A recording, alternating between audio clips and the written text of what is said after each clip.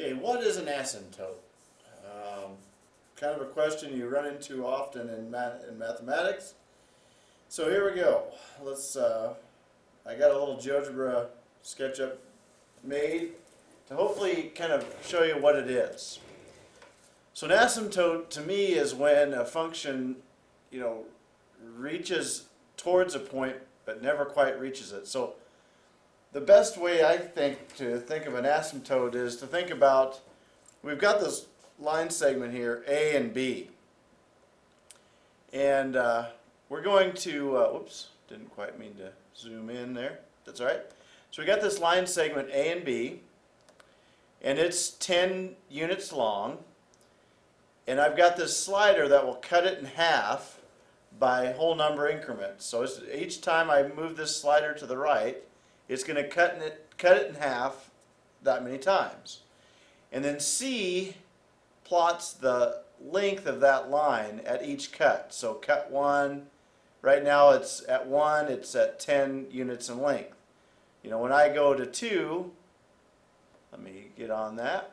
So when I go to 2 here, hopefully I won't go too far, notice now it's 5, and my C is also at 5, so right in between 4 and 6. And so it plotted, it left 10 there, so it's also showing what we did before. So there I've cut it in half twice, or once, which is 2. There's 3 times, so I cut it in half. Will B and A ever be the same point? Will B reach A? So we'll keep cutting that in half. And there's C. Notice the length is, the length of that, it looks like 1.5 at 4. We'll cut it in half again. There's 5. We'll cut it in half again. There's 6. We'll cut it in half again. There's 7. And notice A and B are starting to come together. And right here, this is almost 0. So there's 8, 9, 10, 11, 12.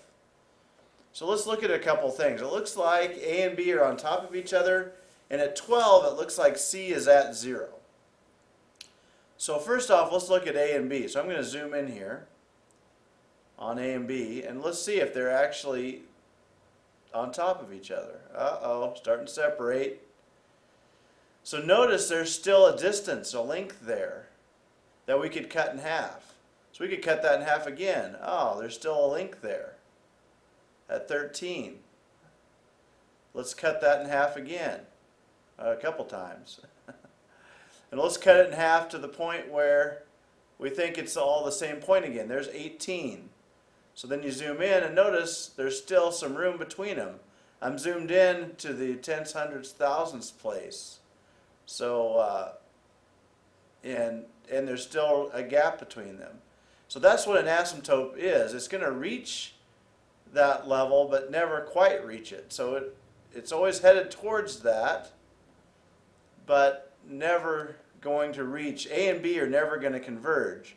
And let me move this back to 12 so that you can see the cut in half, kind of where we were at to begin with the distance. So C should be, yeah, there's C at 12, and C looks like it's right on the line 12 there, or on the x-axis. So we'll zoom in on it and see if it is right on the x-axis. Notice C has not quite reached the x-axis, and in fact it'll never reach it.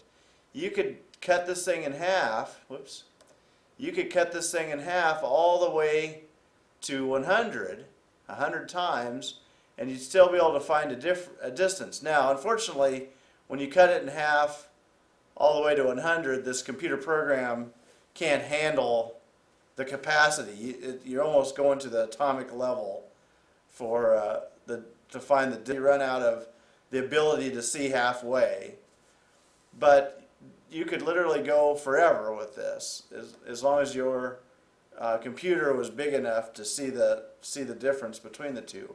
This computer is not. So what the asymptote is that line where it approaches.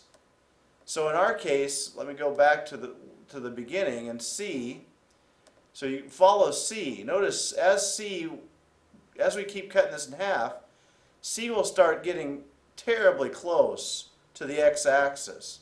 So here's the x-axis, and there's C approaching it.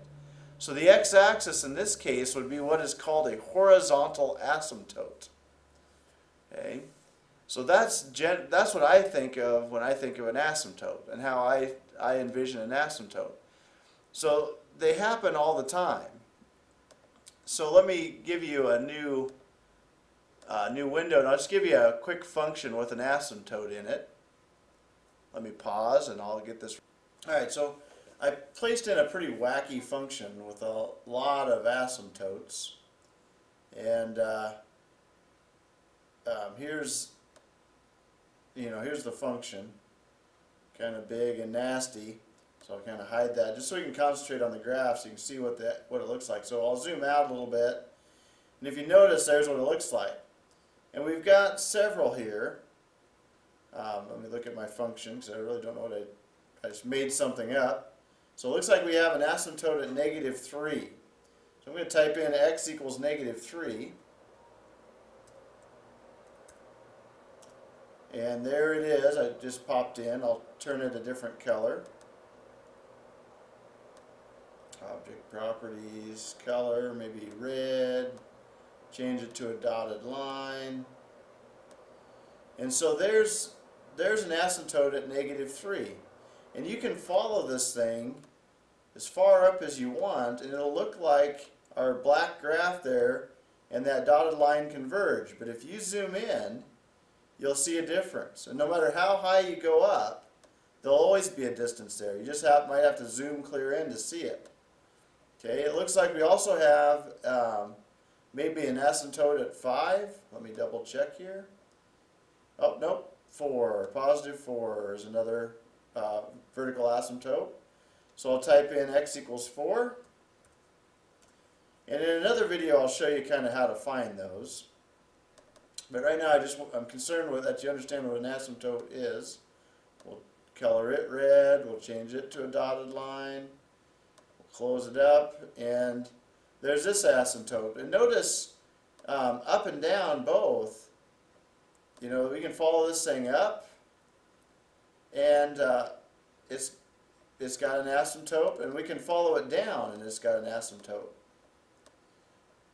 And look at that, both the dotted lines, those are both vertical asymptotes going up and down, and you can zoom into both and see that there's still a distance between them. I'll zoom into this one. That one's a little tighter, so you have to zoom in a little further to get it to show up. Now notice there's some other asymptotes. Let me zoom out. Looks like we also have an asymptote at a diagonal here, if you follow that. So, it's got a slant asymptote, it's got a couple vertical asymptotes. And finding that slant asymptote's a little bit beyond this function or this video. We'll do that in the next couple. But you can kind of see that straight line forming where it's approaching some line that's at a slant. I'm going to just kind of zoom around so you can kind of see it. But notice how it lines right up. And actually, if the power of the numerator is 1 more than the power of the denominator, if you were to FOIL that out and get the degree, and I should say the degree of it, then you do have a slant asymptote, and you use long division or division to figure out what that asymptote is, the equation of that asymptote. So we'll talk about that on another video.